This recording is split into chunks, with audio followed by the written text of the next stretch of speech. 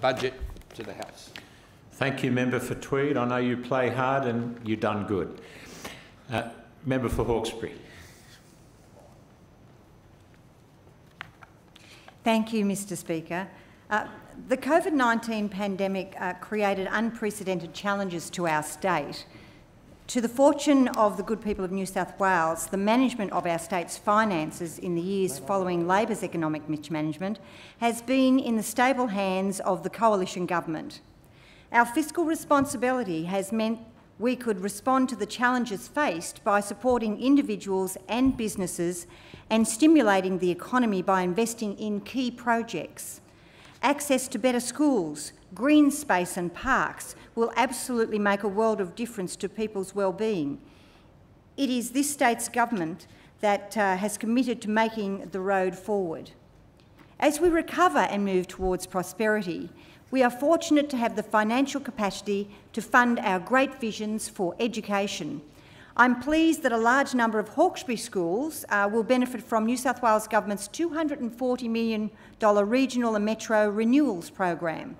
Windsor Public School, for example, will benefit from a sports court upgrade. Bligh Park Public School and Windsor Park Public Schools will benefit from toilet upgrades. Glossodia Public School and Freemans Public School will benefit from a canteen upgrade. I'm delighted that Hobartville Public School will have an upgrade to their admin and staff room. Brewongle Environmental Education Centre will have an upgrade to their kitchen. Hillside Public School, which has a total of 39 students, will have an upgrade to their playground. And Glenorie Public School will have an upgrade to their amenities. Further to the regional and metro renewals program, 23 schools in Hawkesbury electorate will have old, inefficient lights replaced with smart LED lights, benefiting the eyes and minds of students and the power bills for schools. The LED lighting upgrade program will bring savings on electricity bills and also improve the sustainability of schools and take steps towards the New South Wales Government's commitment to achieving net zero emissions by 2050. These important investments in our children's education will also boost local employment as we recover from the COVID-19 pandemic. The LED Lights program utilises the local trade scheme and supporting more than 1,200 jobs by using local tradies and doing the installation work where possible. Investment in our education is an investment into the future. The New South Wales Government is investing $7.9 billion over the next 4 years, continuing its program to deliver 215 new and upgraded schools to support communities across New South Wales. This is the largest investment in public education infrastructure in the history of New South Wales. Our students and their hard-working teachers deserve nothing less than quality infrastructure, and I'm proud to be part of the New South Wales Government that is delivering so many projects in education. To tertiary education, various TAFE New South Wales campuses will be fitted with state-of-the-art digitally enabled learning spaces designed to link local students with a statewide network of industry-qualified New South Wales TAFE teachers. This will enable students to participate in classes no matter where their teacher is located. This investment forms part of the $20 million initiative to build 200 high-tech modern learning spaces that support virtual learning across New South Wales campuses by May 2022.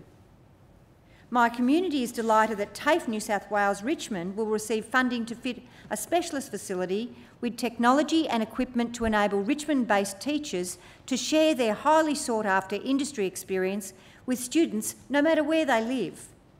Another of my key priorities, and that of our government, is to secure a brighter future for the good people of Western Sydney.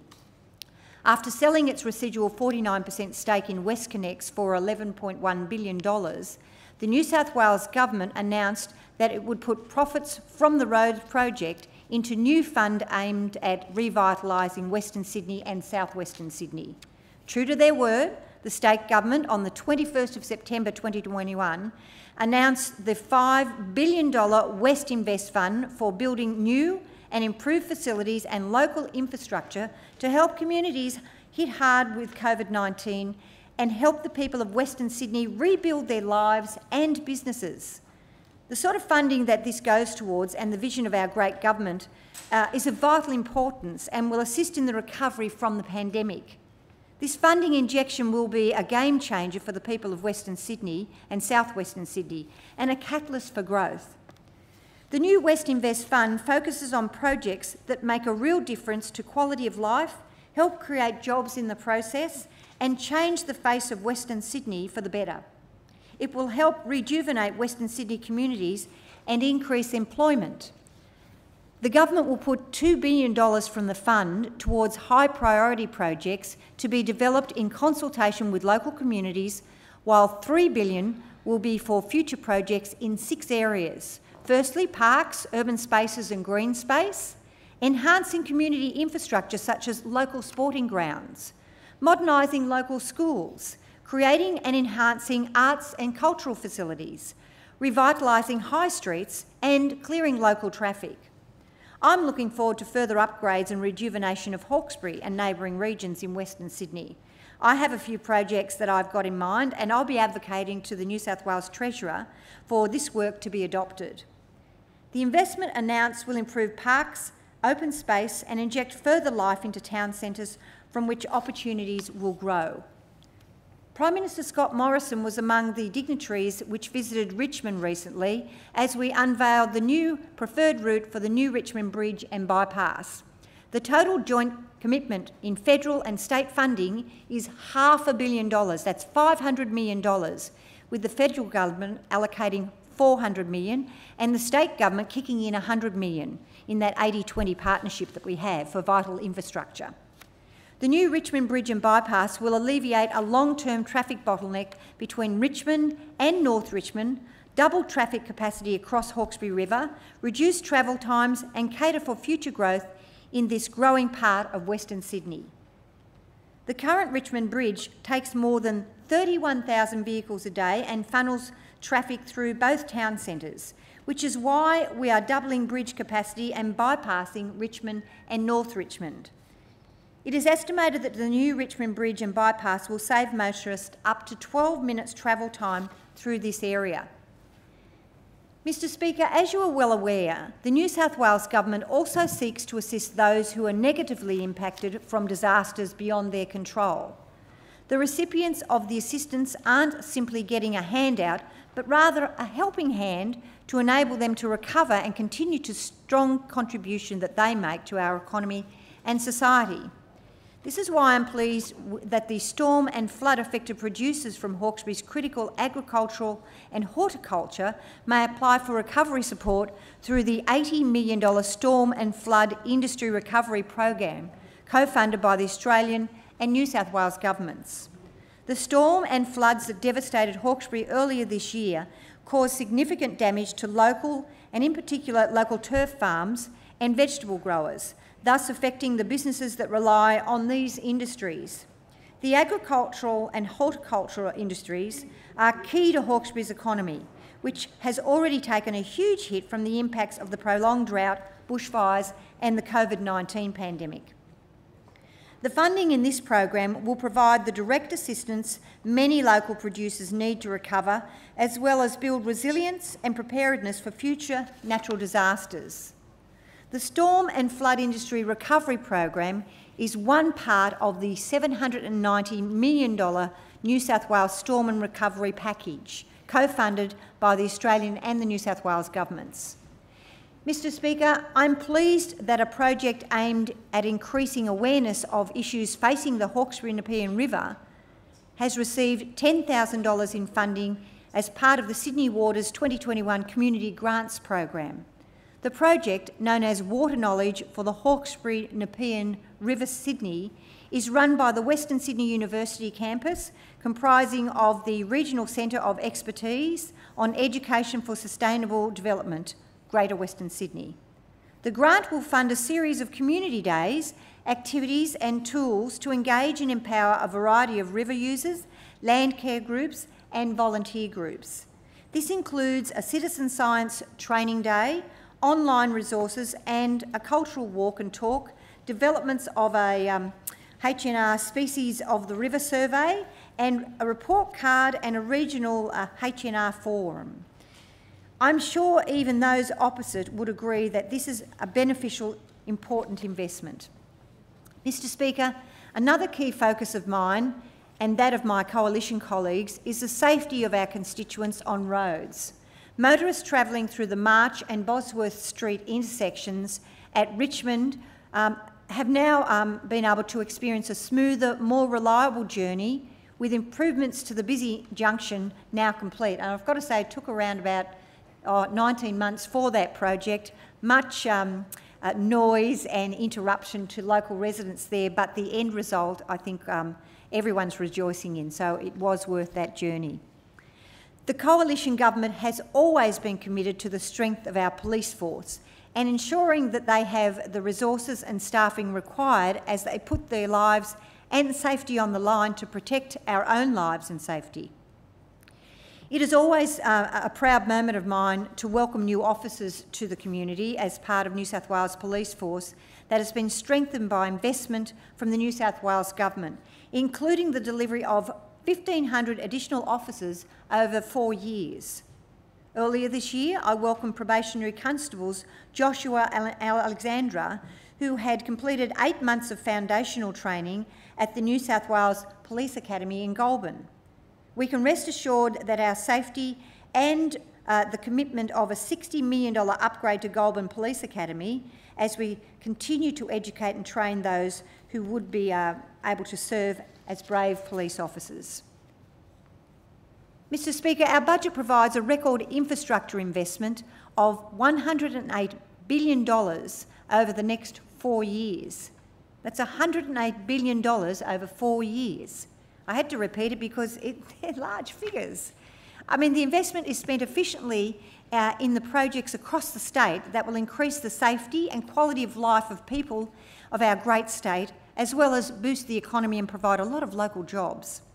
The infrastructure investment includes $12 billion allocated over the next 4 years, that's $12 billion, to the Sydney Metro West, whilst $588.1 million will be allocated to New South Wales bus services, including new buses, identifying new bus routes and continuing the transition to low emissions transport fleet. Importantly, $683.5 million will be invested over the next 4 years in road safety investment. In addition to infrastructure spending, $6 billion has been allocated to stimulus support, whilst another $6 billion has been allocated to support households with the cost of living. True to the values of Coalition's government, $9.4 billion has been added to tax relief since 2011.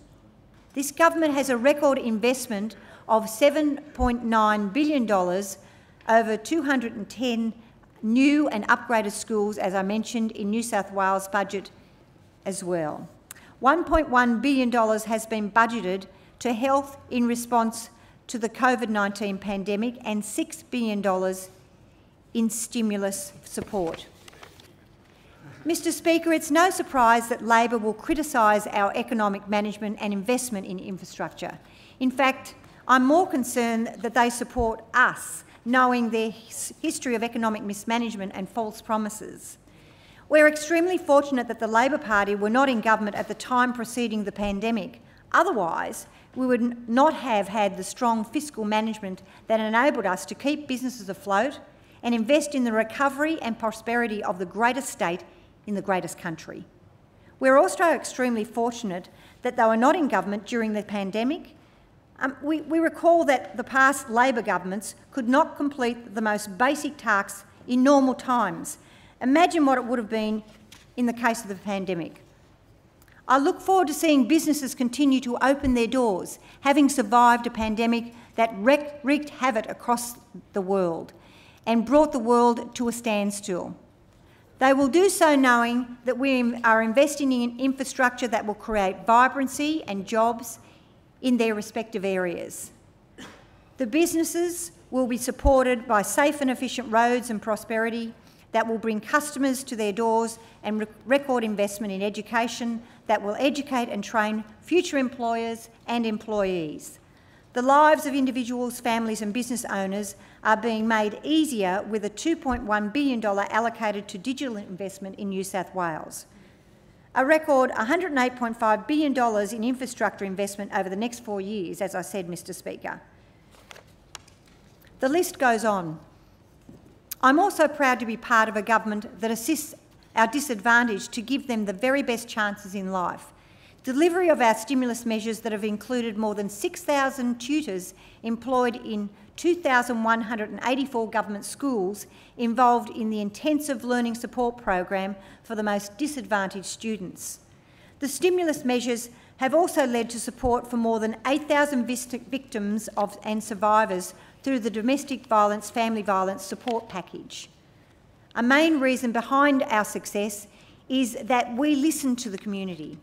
I recently had the privilege of hosting a Hawkesbury Business Town Hall meeting via Zoom titled Getting Back to Business with the Honourable Victor Dominello and the Minister for Digital and Minister Customer Services, and also the Honourable Damien Tudorhope MLC, the Minister for Finance and Small Businesses. During this, we listened to the real-life concerns of the small business owners who are the driving force behind our economic success. We absorb their situations, and our strong economic management allows us to invest in ways that address their concerns.